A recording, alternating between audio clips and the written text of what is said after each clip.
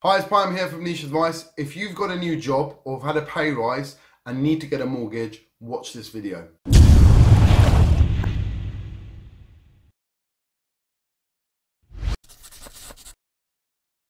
Hi, it's Payam here from Niche Advice. Hope you're well. We're going to talk about people that have got new jobs or about to go to new jobs or have had recent pay rises and are now looking to get mortgages. Okay, it's really, really important you understand this topic, because a lot of calls I'm getting, people get caught up and get stuck with things, and it can get really, really messy with the lenders. So let's talk about the first thing is, let's just assume that you're in your job and you're anticipating a pay rise. Okay, say you're on, I don't know, £30,000 a year, and you think your pay is going to increase by £5,000 to 35,000. Will lenders use that straight away? The answer is yes, as long as you can get a contract or a letter from your employer stating what your current salary is, what it's going to increase to, whether there's going to be a change of title or change of job, why it's increased essentially, and from which date. Generally, if it's within the last couple of months, within the next couple of months, that really depends with the lenders. Some will say, look, we'll only use it from the day that the salary goes up to. Others will say if it's within the next month, we'll accept it. So that's the way you get around it. And from an affordability perspective, they will use your new salary. Okay, so that deals with that scenario. Then you've got the people that are changing jobs. Okay, so you're in a job right now, you're on £30,000, you're getting a new job, and it's on £35,000. How quickly can you get a mortgage? And the question is the real answer is straight away. I've got lenders that will give you a mortgage on your first day that you've started.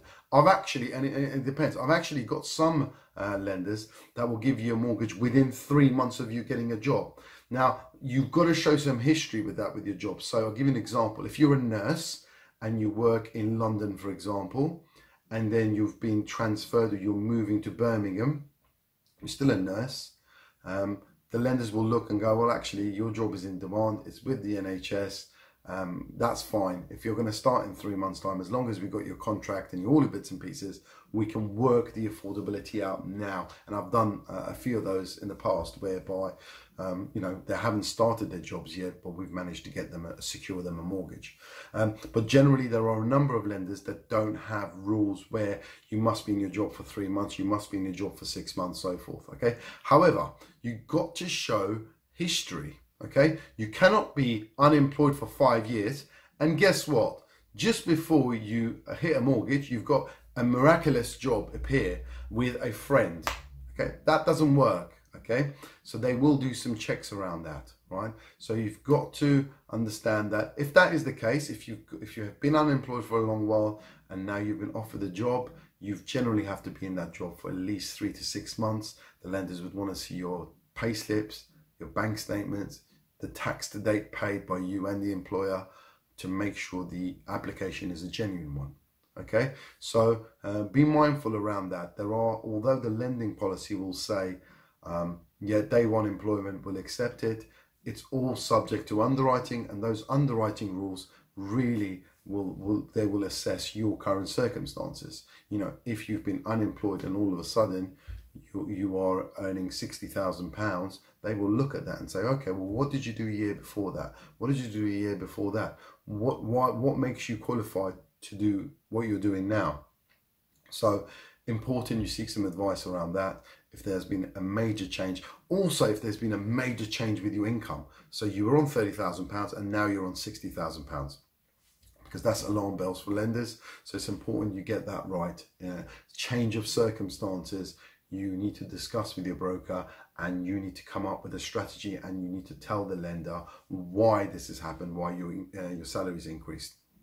So I hope you found this useful. We're getting a lot more people obviously chopping and changing jobs.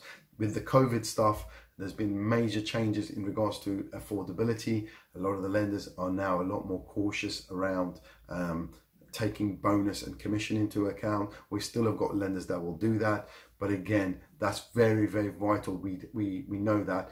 And also how often you get paid. So sometimes on my form I say, you know, is there any additional income? And people say, yep, there's £10,000 additional income. We need that broken down to, okay, how often do you get that? Is that paid weekly, monthly, annually, quarterly? Because a lot of the lenders, if it's paid monthly, they could take 100% or 65% of it. If it's annual, they may take only 50% of it.